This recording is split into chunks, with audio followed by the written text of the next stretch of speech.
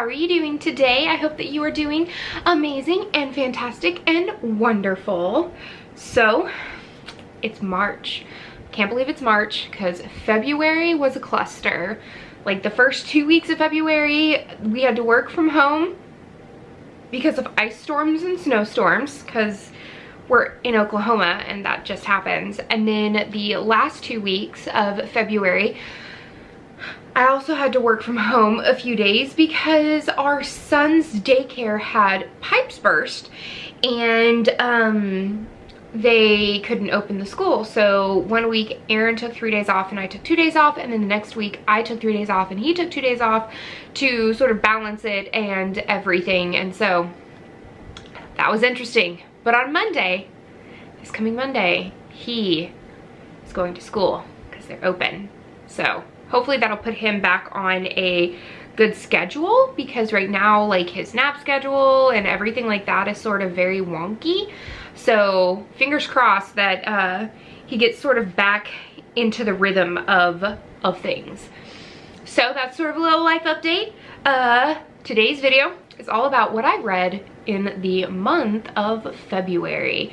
So I had a pretty good February month of reading. Like, I liked most of the books that I read, and I think that I did a good sort of like balancing of different types of books, different genres, written by men, written by females, backlists, new books and things like that. So let's get started. The first book that I read was The Lost World by Michael Crichton, and I loved this book, guys. It was so good. I gave it a 5 out of 5 stars. It's the second book that comes after Jurassic Park, and you guys know that I read Jurassic Park last month, and I really enjoyed it. I really enjoyed getting to know some of the other characters a little bit more, and it is vastly different from the movie. So like the movie, you've got Malcolm, who is, and if this is spoiling anything for anybody, I'm sorry. It came out in like the 90s, 2000s, guys. So hopefully I'm not spoiling too much for you, but the difference is that like there were 2 kids in the book and they weren't related to Malcolm at all. They were like his like assistants or whatever, and versus the movie, they made Malcolm like have a child, like a love child and different things like that. And one of the scenes that I really enjoyed from the book and the movie was when the T-Rex is kind of like pushing the van or like the mobile home on the edge of the cliff. That was just as intense in the book as it was in the movie. So I really enjoyed that.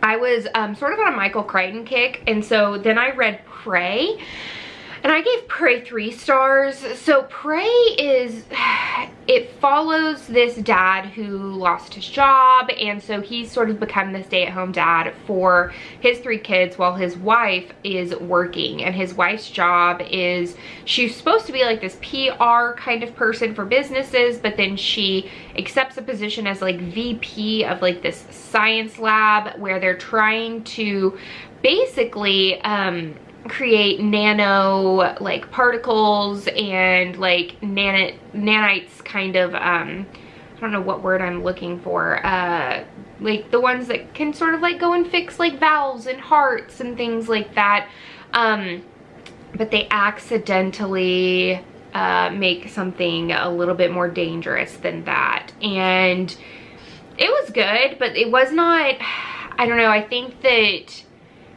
it was kind of rushed. The characters, there wasn't really any likable characters other than the dad. As a mom, I really wanted to punch the mom in the face. It made more sense towards the end of the book. But yeah, so I read Prey. Then I read London Lovett's newest book in her Firefly Junction series, and that is A Crafty Killing, and I really did enjoy that. I gave it a 4 out of 5 stars. I love the fact that she's giving, hello Cleo, she's giving her main character, Sunny, a little bit more of, I would say, like, problem when it comes to like her job and as a journalist and trying to build her bed and breakfast. And so Firefly Junction has been bought by a wealthy woman and is being vastly changed and not for the better in Sunny's terms. And she has been thrown all of these fluff pieces because she's not going to be there very long anyway, says the new owner. And she stumbles upon a murder at the craft fair, and she's trying to be told not to investigate, that that'll be the other lead detectives or the lead reporters, you know, that's their job. And so I love that you get to see Sunny grow a little bit and have a little bit more sort of pushback. I think I really like that. I enjoyed the book quite a bit, so you guys should go and check it out. The next book I read was Dear Fahrenheit 451 by Anne Spence. So this is a nonfiction book. Anne Spence is a librarian and has been for years and years and years, and this is her writing letters to her favorite books she hates, books she wishes weren't popular. It was hilarious, and I got a ton of books like added to my TBR. It was absolutely amazing. I checked it out from the library on my Libby app, and I loved it so much. I actually checked out The Lost World and Prey on the Libby app as well. So yay me for not spending any extra money. And London Lovett actually sent me the Arc of a Crafty Killing. So far, 4 out of 4, I had not spent extra money for. And then I break that with this next book. The next book is Murder in the Margins by Margaret Loudon. I think that's how you say it. And this was the Cozy Escape Book Club Book of the Month. I gave it a 2 stars. It had a really good premise where the main character, her name is Penelope. Yes, they call her Pen. She is an author, a best-selling author of one book in the United States, and she's having a hard time really getting motivation to write her second book. And so she fills out this application to sort of become a resident writer at this bookshop in England. And she gets it, and it sounds super cool and all of this stuff. She sort of hosts book clubs and writing clubs and different things like that.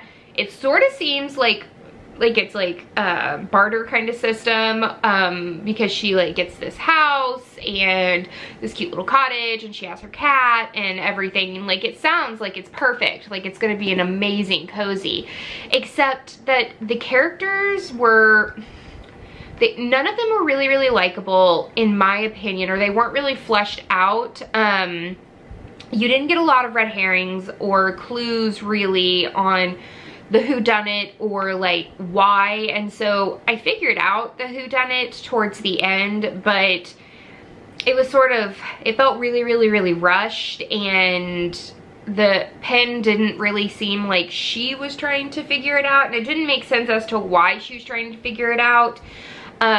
They tried to make it seem as though another character asking her for her help made her, you know, more invested, but she wasn't really even really close to that character who asked her to look into the murder. So it was just kind of like like I didn't love it. It was okay. I'm not gonna continue on the series though.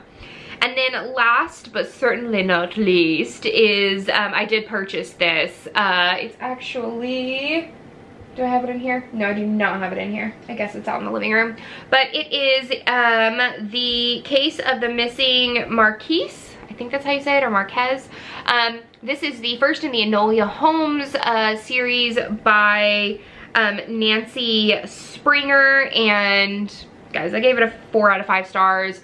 And it's just, it was really good. I loved her as a character, her strong personality, and how much she sort of fought back with Sherlock and with Mycroft, and it was just, I really enjoyed it enough that spoiler alert for the next wrap up, I've already finished the second book in the series. And I even watched the movie, and I really enjoyed that as well. It was super good, vastly different from the book.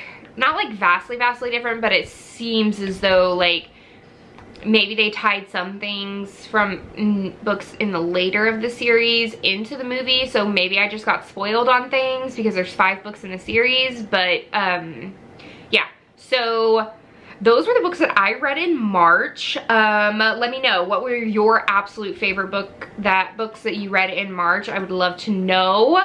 That is the end of this chapter of Courtagonist. Please give this video a thumbs up and subscribe if you haven't already. And until next time, guys, happy reading. Bye.